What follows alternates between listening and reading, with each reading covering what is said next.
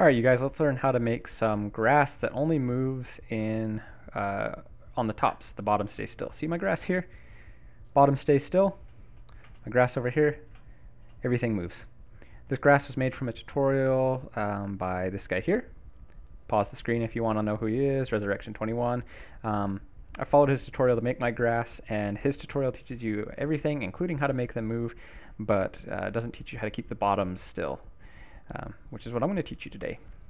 It all has to do with this node set up here. This doesn't matter, that's just setting the color. But this is what we're going to worry about right here. It's taking the vertex color, which is the some data that you can assign to the vertices, and then it's masking out all the color data except for one component, the red channel, and it's plugging that data into the simple grass wind node, instead of just using a single float integer, or a single float, sorry. The reason this works is because obviously you can't plug a color into one of these nodes because there's 4 components of data there.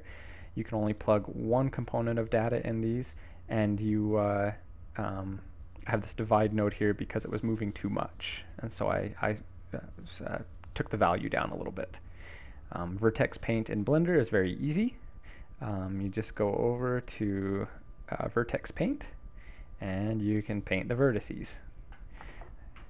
If you export this, I've already painted these bottom vertices black. If you export this as an FBX, you can import it into Blender, or sorry, import it into Unreal, as I've done here twice.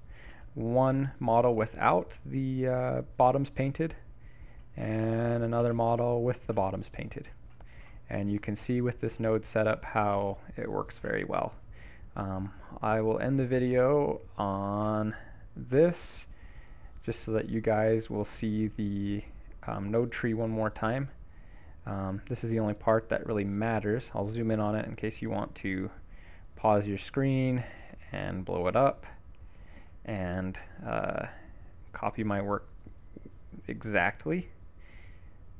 There you go. Thanks for watching.